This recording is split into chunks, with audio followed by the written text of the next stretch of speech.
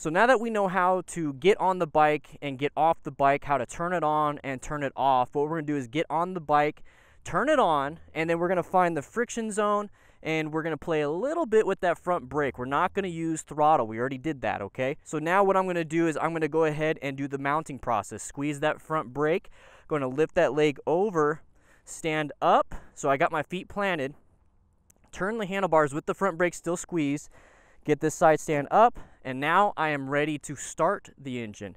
So squeezing with the front brake still, turn on the engine ignition with the key. I have my kill switch, my engine shutoff switch, whatever you want to call it, on. I'm going to go ahead, while squeezing the front brake and the clutch lever, press the engine start. Okay, now I'm going to release the front brake and slowly release that clutch lever, and here we go. Okay, so without putting it in gear, without doing any of that stuff, let's turn left, let's turn right, let's turn left, and if you notice, you don't hear this.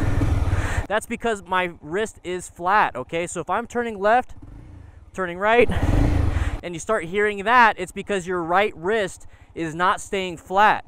So your goal now, after practicing with the engine off, is to practice with it on to get that auditory feedback, okay?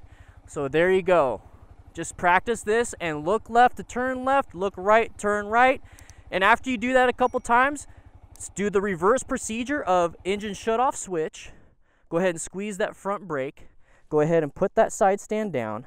Go ahead and lean it on the side stand. Turn the handlebars to the left. Leg over. Release the brake. Turn off the engine.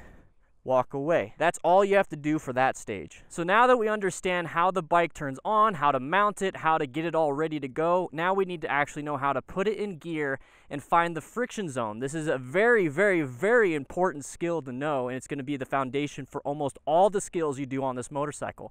So that's what we're going to do. We're going to find out where it's at, how to use it, and get ready for motorcycle skills in the future. So it's the same process, obviously getting on. Okay, so I'm going to squeeze that front brake, right leg over, going to go ahead and get both feet on the ground. I'm going to go ahead and straighten the handlebars, side stand up. Let's go ahead and turn the bike on.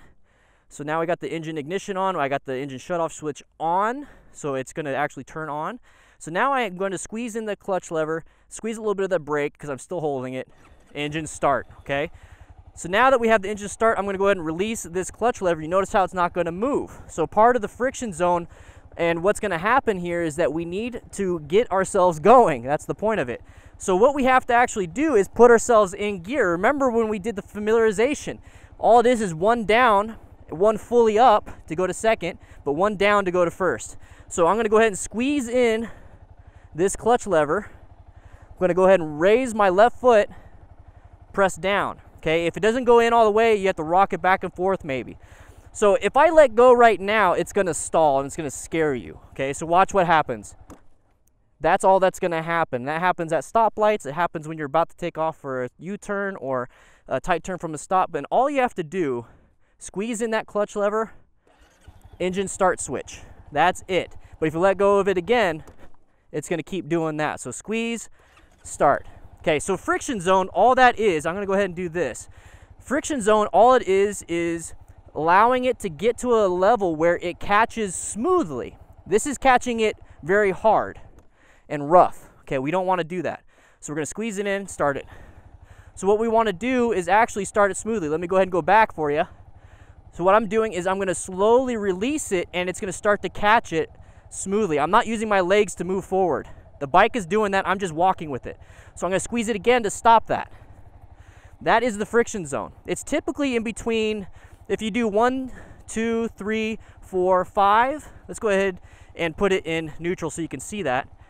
This is 5 completely open. This is 0 completely closed. 1, 2, 3, 4, 5. Typically the friction zone is in between 2 and 4. 5 is completely open. So let's go ahead and put it back into first gear. You notice how I just squeezed it and then pressed down. I'm going to hold it like this. I want you to hold it overhand. I'm just showing you so my hand's out of the way. So right here, there's 1.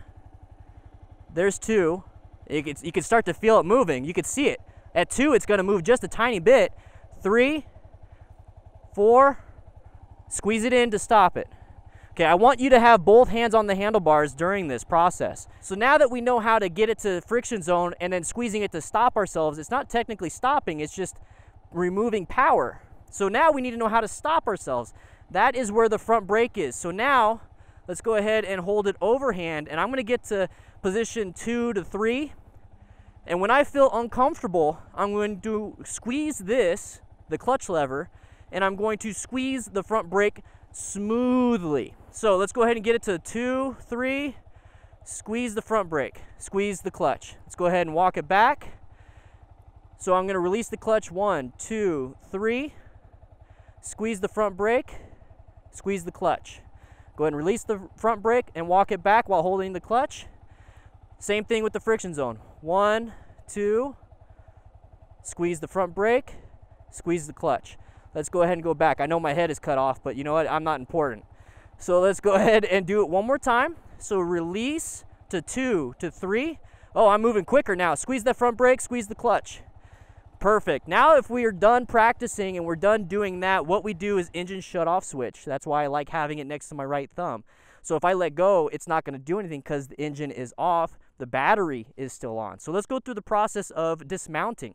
Squeeze that front brake, side stand down, lean it on the side stand, turn the handlebars, swing the leg over, release the front brake, turn off the bike. This is all I want you to do for the very first day. I want you to be familiar with the bike and understand how the clutch, the front brake, and then the shifter works. Okay, all we're doing is going into first gear just to get into that friction zone. I don't expect you to go into second, third, fourth, and fifth gear right now. That's not what we're doing. If you noticed, I could do everything within just a small section. I don't have to go anywhere. So this is something you can actually practice in your garage, in a parking space at an apartment, or you can go somewhere like in the middle of nowhere so you don't bother anybody when you're filming or practicing.